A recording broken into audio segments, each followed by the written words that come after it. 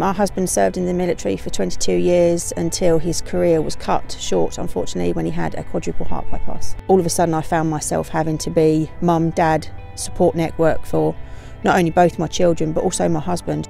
Basically at the 6-month point after his op, he'd become a shadow of himself. I knew that the recovery period for him was going to be long, and I didn't think I had the strength in me to do it on my own. It really did take its toll, and it made me realise what really is important in life. That's when I was, given some wonderful help and advice and support. It was there for me. It was for me to kind of unleash what I was feeling inside and not having to put that on my husband, not having to put it on my children, being able to break down in tears and not have to worry about, I can't cry too much because I've got to be strong for everybody else. And I have to be, and that isn't a burden to me. But again, I would not have been able to have done that had it have not been for Help for Heroes. The feeling of you're not on your own makes every day just that little bit easier to cope with. It has been a blessing.